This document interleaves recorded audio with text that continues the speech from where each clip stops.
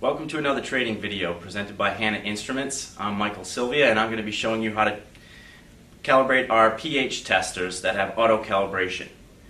That would be our 981827, 981828s, as well as the combo testers.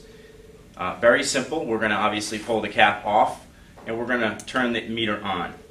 Once the meter has turned on completely and the LCD screen has loaded and is in the measurement mode, we'll begin.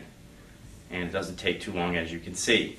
What we're going to do to go into calibration mode and calibrate this tester is we're going to hold that mode button down until we see it go through off into CAL, or calibration mode, and then we're going to let go of the button.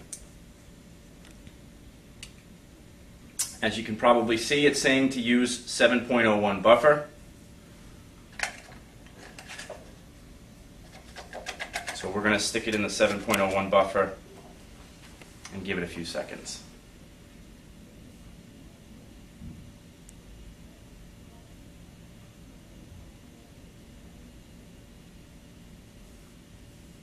Once the tester has accepted the calibration, automatically you'll see it request 4.01 buffer.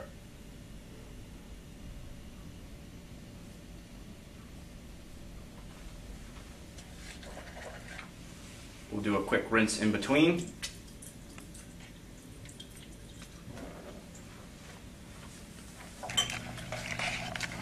Put it in the 4 buffer and give it a few seconds to automatically accept that calibration.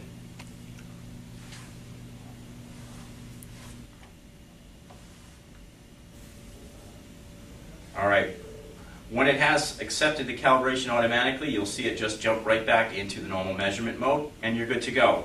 It's really as simple as that.